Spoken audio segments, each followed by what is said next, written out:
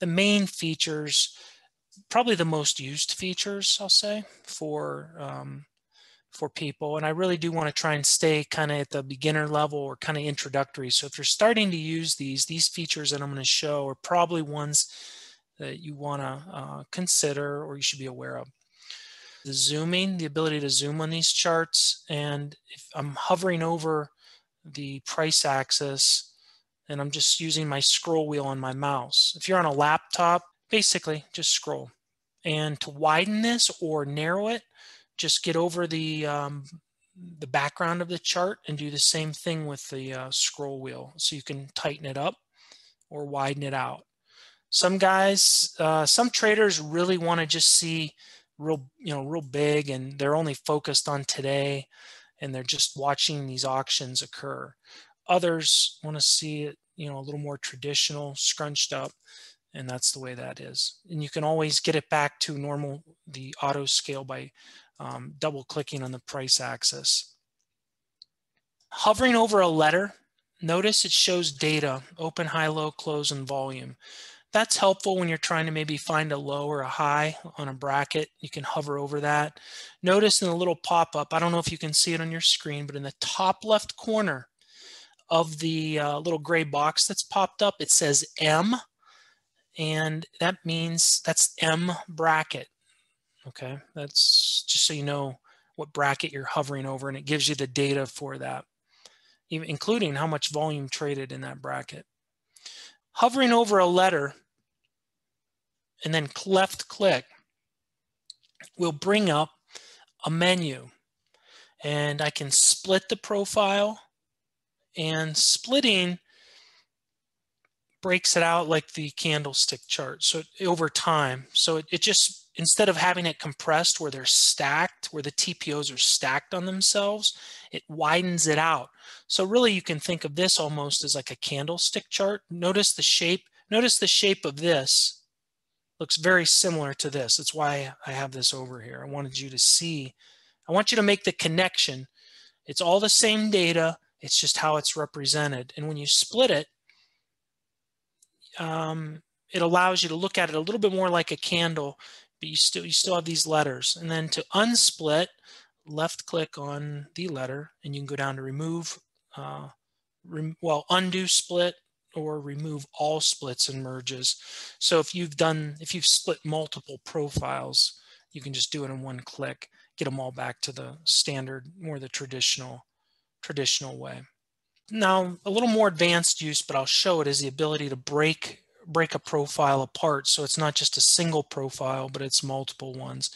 And you may want to do that when there's a significant change or it's breaking out. So maybe when it was breaking out here in I, you want to split the profile going forward to see how it's building. So if I left click, I can say split it letter. And so notice it took the profile and took everything from I onward and created its own little profile and left the morning, the initial balance, and all this congestion, this chop. And I can remove, I'm going to undo that split. So I can see this price action, then I can see this kind of separate. That's a nice feature. That's not everybody's going to use that. That may be a little more advanced, but it's a very nice feature to have. I'm going to click the little gear, and that'll open up the settings.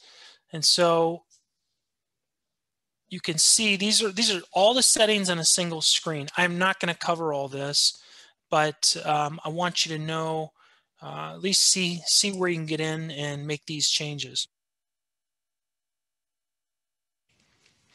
One of the big ones here is the volume profile. You see I have this checkbox enabled.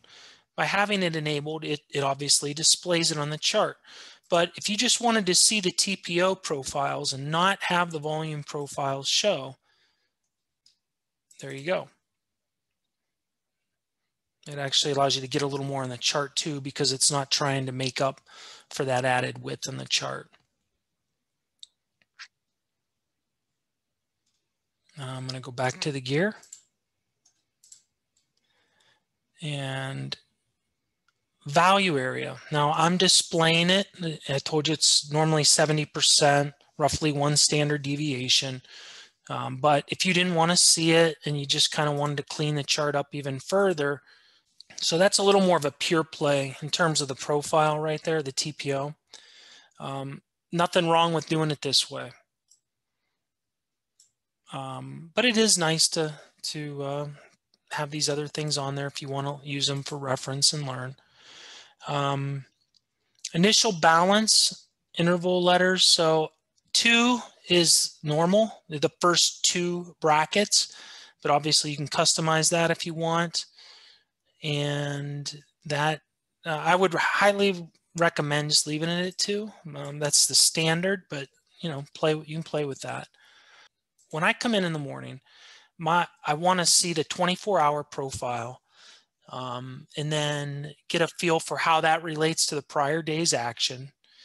And then I'll remove the 24-hour and just show the RTH. Here's a chart that I built that shows this is today's RTH action, and then this was the overnight from last night. So this is a really cool feature of the software. If you and here's my settings. I'm going to click the gear, and you can add multiple sessions. You can add more than 2. Think of a session as a profile. Each individual TPO profile that you want to see for a period of time could be a session. So you could build multiple sessions out. Heck, you could have one for the morning session, the midday or lunchtime session, and then the close if you wanted to do it that way. However, when you do that, you need to build them kind of like this. The way I've start with the overnight, and then notice I have my overnight start at 5 o'clock and go to 9:30 in the morning. I'm Eastern Standard Time. And then I have my day session start right at 9:30 and go till 4 o'clock. I didn't choose 4:15 or 4:30. I just for me, RTH is 9:30 to 4 o'clock. That's how I do it. Again, you can do it however you want. And so by setting it this way, and notice you can choose the start letter of each profile. So I like my RTH session to start actually with letter A. And then I just let this one start with N because I think it's the next letter in the progression based on the profile. So if I click save, you can see what it does. So here's overnight and here's day. And even take it one step further, you can even color code. I could color code my night session so it's maybe a little more clear. Now when I look at the profile, you can see here's RTH session, RTH, and then this represents the overnight action. I've kind of covered what I wanted to with respect to the settings. There's obviously a lot of them. The big ones are going to be the volume profile, and then the sessions if you want it that way.